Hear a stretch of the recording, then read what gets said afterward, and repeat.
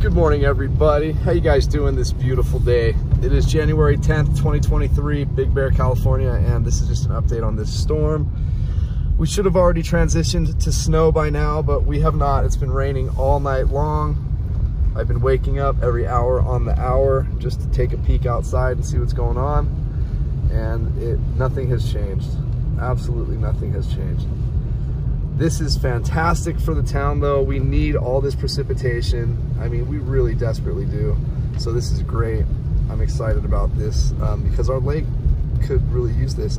I hope it has an impact, though, because keep in mind when I was doing the thunderstorms, and we had a couple massive thunderstorms this last monsoon season, even with the few that dropped like an inch or two per hour, it didn't touch the lake, which is shocking because usually that much rain would have a huge impact on the lake. So even though it sounds like not much, an inch or two, but anyway, 39 degrees, 7:25 in the morning. We're gonna head up Snow Summit Way real quick. Maybe they'll let us through. I doubt it though. No, if they got people working. But we're on Summit Boulevard.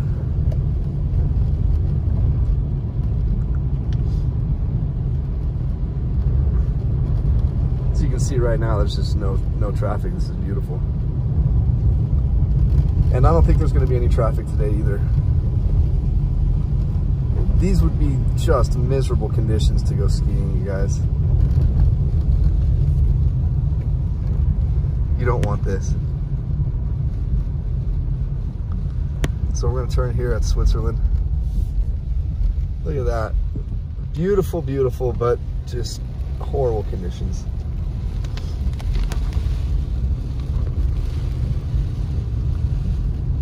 As we climbed in elevation a little bit to get here to Snow Summit, temperature dropped by 1 degree to 38.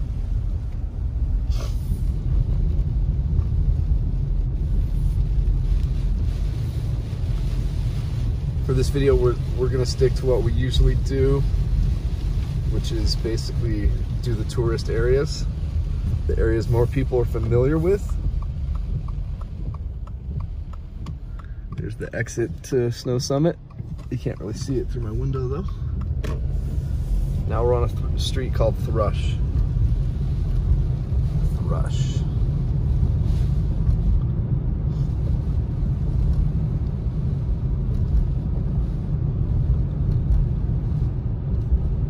And in a few days after we get a little break, after today, we have a few days off, and then we got another series of systems coming through. It appears at this moment there's going to be more snow with that one, but we shall see. We still have, for this storm, 3 to 5 inches possible, so they say, once we transition. I'm telling you guys, we'd have feet and feet and feet of snow in this town if all this rain the past many storms has been snow. It would be a lot of snow.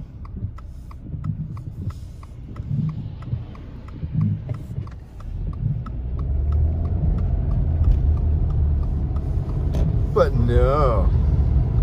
And look, basically all the snow is freaking melted in town for the most part. You'll see those little patches of snow like that and right here in front of that hotel, but that's from the snow plows. And it's just really hard, like icy snow.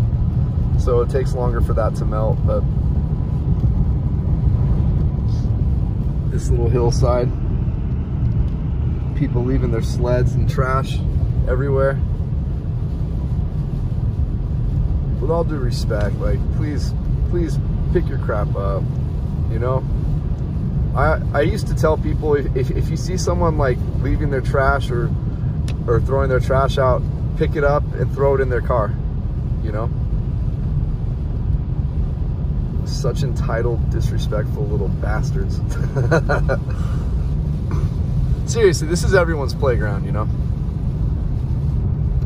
And we want everyone to come up here and enjoy themselves, but not trash the place. Like let's leave one part of Southern California nice and clean. We don't have to ruin everything. It really is so frustrating. And I know that that's not people on this channel. You guys are super respectful, but there are so many kooks out there. So if you see someone throwing something out their car window, pick it up and throw it right back in their face. I give you permission.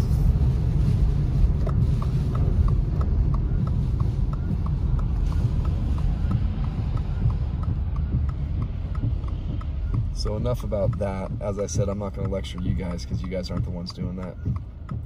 You guys on this channel are freaking amazing people.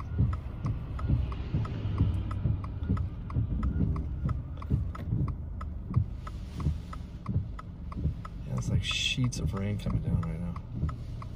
Holy sheet of rain. We're going to be driving through the village when it is completely dead.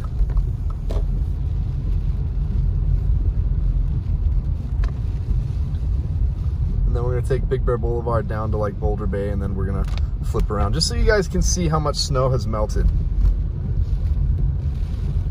from all this rain. And all the people making snow, my gosh, like they work their butts off on the mountains and they're there overnight, like just in awful conditions, like most of the time when it's really cold. And I feel bad for them because they put in a lot of work just to have a lot of it melt because of this. It's wrong. It's wrong, I tell you.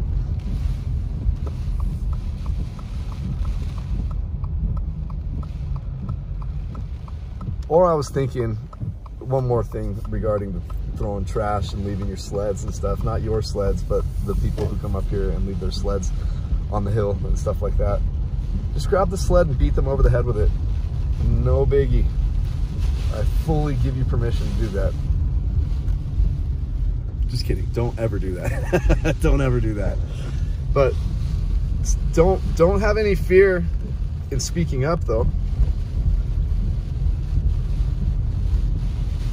Because as I said, this is all of our vacation spot. This is, you know, one of the last places in Southern California that's just not full. That's just not garbage.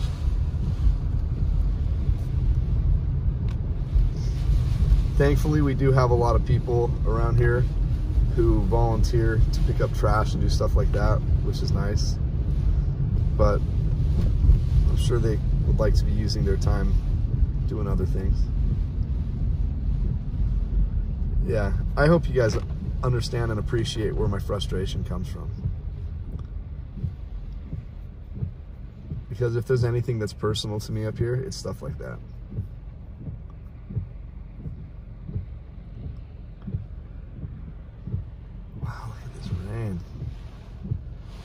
Guys, this would be such good snowfall right now. It would be accumulating like a champ right now.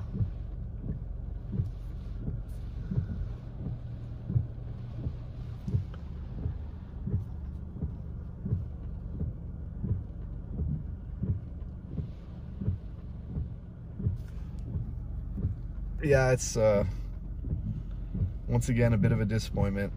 I mean, as I keep on saying though, for the lake, this is fantastic. This is fantastic. As much of this as we can get, the better. But I prefer it to be snow. But these would be the best conditions to fill up the lake. I know a lot of people think that having a snowpack would help a lot. But I mean, the fact is that a lot of the snow in a snowpack ends up evaporating before it melts all the way down to the lake. So look at this stream going right into the lake. So awesome. That's why we should be praying for more rain, and more rain like this. I haven't seen this thing flood like this in forever. That's a great sign. Really interested to see what the impact is after these this next storm too. I mean, you guys, it really wouldn't take that much if you think about it, of just some really strong, steady rain for a few days to fill that lake up. It's not that big of a lake. And even though it was like 15 to 20 feet down from its full capacity, I mean, that wouldn't be that many, that many inches of rain, especially if it happens super quickly because of all the runoff everywhere, all the runoff into the lake. It wouldn't take that much rain.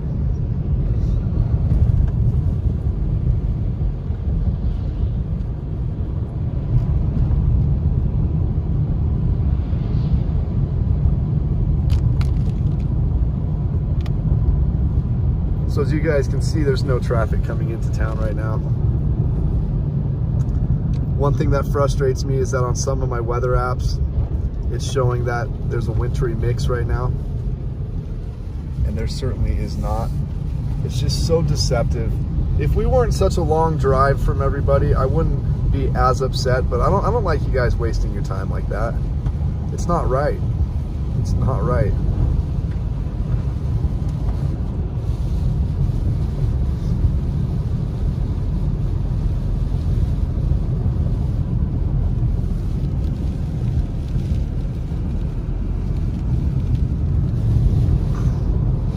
So we're heading into the snowiest part of town when it comes to the valley part. Once again, as you get closer to the mountains themselves, you'll get a lot more snow towards the hills and stuff. But when it comes to the valley, this is the snowiest part of the valley we are about to enter. And you can see a lot of this snow has melted as well. But once again, hills. And the further back you go that way, I know you can't see much out that window, but the further back you go that direction, you get more snow. So you know what, we're gonna turn into this parking lot here and then make a U-turn, if it's open. Nope, it's not. Dang, bummer.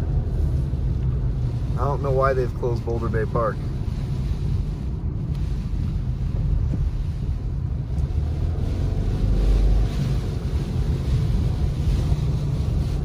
But yeah, just like usual, the precipitation's heavier over here. It just really is sad. There's so much snow melting.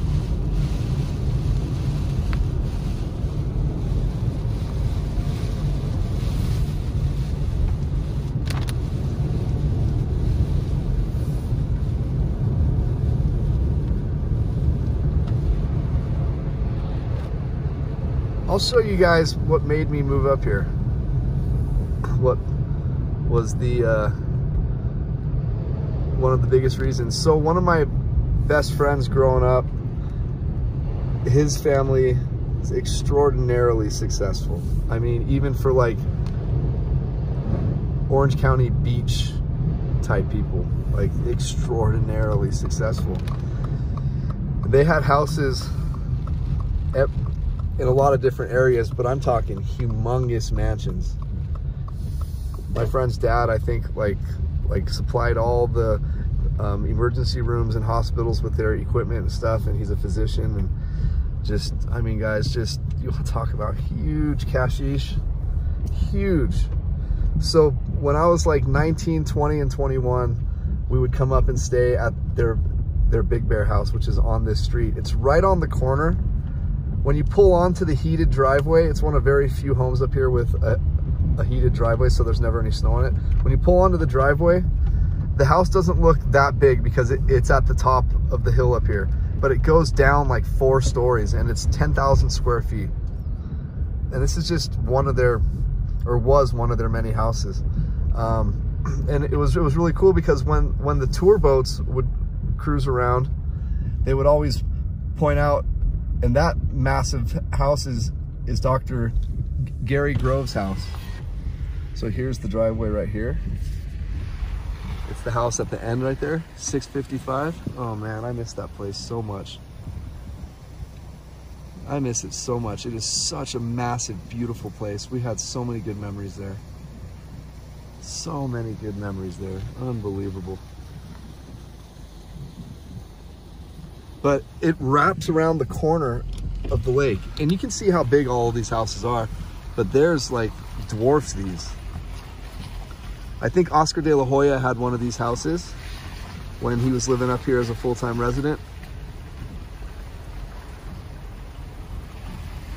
As Dana White would say, he probably sold the house for his yayo problem. But yeah, right on the lake. Just spectacular, guys. I mean, just such beautiful homes here. It's just incredible. But yeah, my friend Jordan's house, like, was right on, it's right on the corner of where the lake bends, and the house wrapped around the whole corner. Just incredible. When you're on a boat looking at it, you're just blown away with, like, how can someone afford that? You know? And that was just one of many. They own 5 acres right next to Three Arch Bay in South Laguna, right on the beach cliffside. 5 acres. And there were 4 or 5 homes on that property. And my friend Jordan lived in one, his sister lived in one, his dad lived in one once the parents got a divorce. And you want to talk about some of the most beautiful views in the entire world from their houses on the cliff. And they owned a huge private section of that beach too, literally just south of Three Arch Bay, where there's a bunch of wealthy, famous people that live in Three Arch Bay. But this 5-acre property, oh my gosh, you guys, like, and as I said, South Laguna right on the cliffside with their own beach and everything. I've never seen anything like it. And that's growing up in Newport Beach. And I grew up in a very exclusive island. My house on Zillow is worth $13 million, the house that I grew up in. Had an elevator, 7 bedrooms, 7 bathrooms.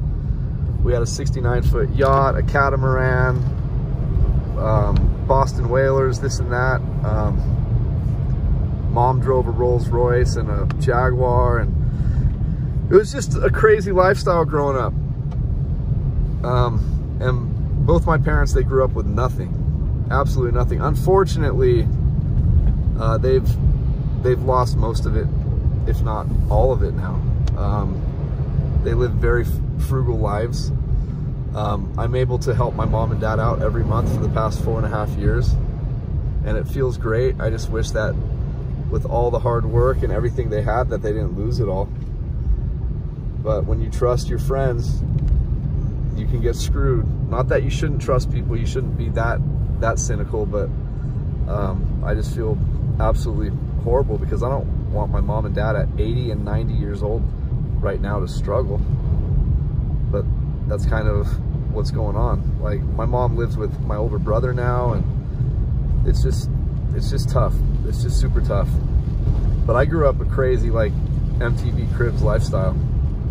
It was super cool. But my whole point to bring that story up is that with my friend Jordan, who we just went by his Big Bear house, like, those guys made my parents, when my parents were at their highest level, look like homeless people. Like, I swear. Never ever seen that kind of money in my entire life. It always impressed me how someone can make that kind of money. I mean, I guarantee you, there are happy people who don't have money, and there's happy people who have money, and there's angry and sad people who don't have money, and angry and sad people who have money. But I'd rather be having money and then try to live my life like that, instead of always playing the victim card and not willing to put out any effort in life and just hating on wealthy people. I think that's the stupidest thing ever.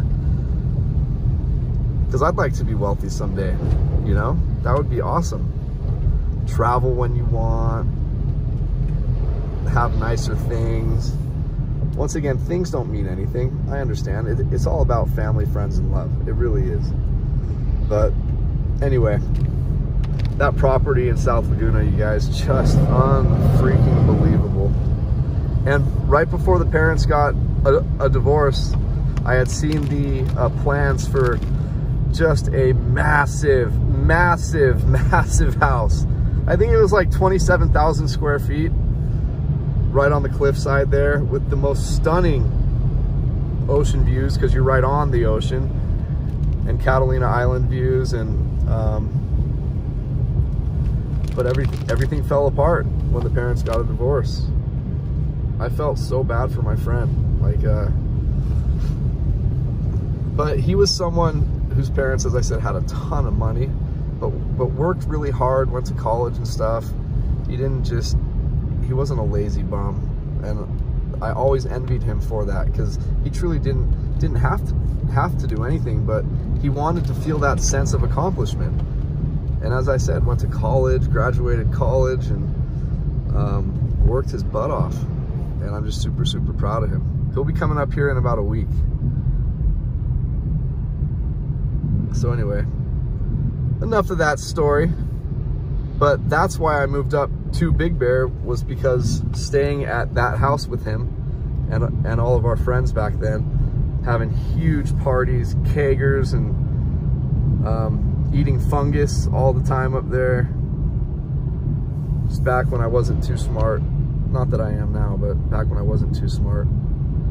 But we had so much fun up here. And yeah, that's precisely why I moved up to Big Bear. I wanted to move up to the mountains because of the snow, and especially Lake Arrowhead, because as a kid, my parents had a house there too. And it was a big, beautiful house overlooking the lake right across from the Lake Arrowhead village.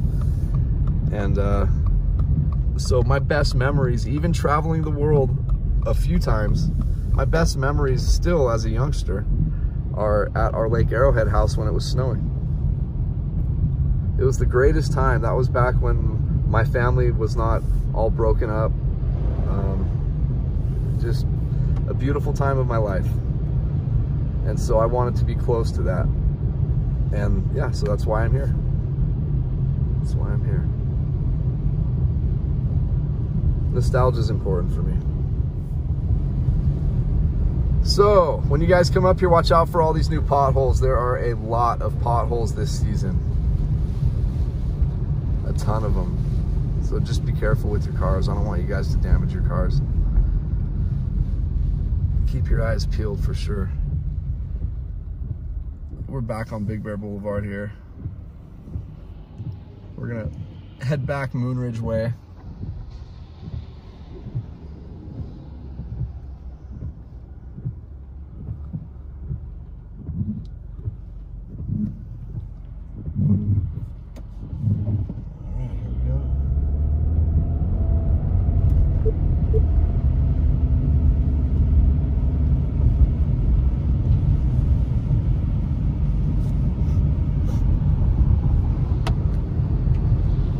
So apparently yesterday, when I was talking about potholes, there were these big tractors on the right with the Caltrans car in front of it. I had no idea, but literally I was complaining about the potholes, and a couple of you let me know. You guys were like, do you know what that big tractor and that truck were doing? And I was like, no idea. And they said, filling potholes. Like literally I was complaining about it right as we're passing the pothole fillers. So that's super cool. I didn't realize that they would fix them or try to fix them so quickly, but they have. They fixed some of them in this far right lane. So thank you, Big Bear, for being on top of it.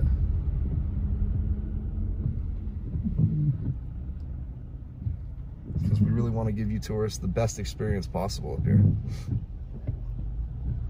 Because once again, I'll never stop mentioning it. Without you guys, none of us live up here. You guys are the ones who create the jobs for us. You guys are the ones who, that's the reason we have to create jobs up here. And thank you as always to everyone who works at the ski resorts and who work your butts off to give these people a great time. You guys are awesome. And I thank you because you give me a chance to live here too. This town would be nothing without those ski resorts. Yes, in the summertime we would have still tourism because of the lake, but I'm telling you, that lake doesn't touch what the ski resorts bring in. Like, not even close. Not even close. We still wouldn't be able to live up here if we just had the lake. Some people would, but not with most of the jobs up here.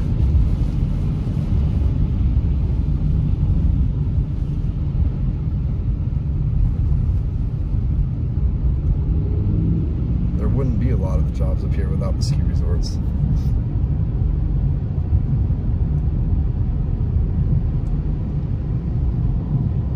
Look, we got some blue popping in here.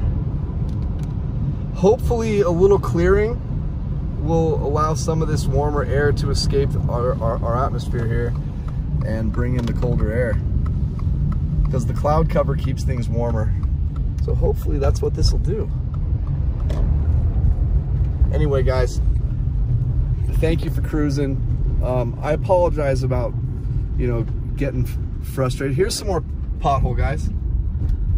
I apologize about getting frustrated about all the trash and stuff, but I mean, guys, this is our playground for all of us. Let's just love it and enjoy it together and take care of it. Because as I said, there is nothing left in Southern California that's nice. So, love you guys. Peace out. Talk to you guys later.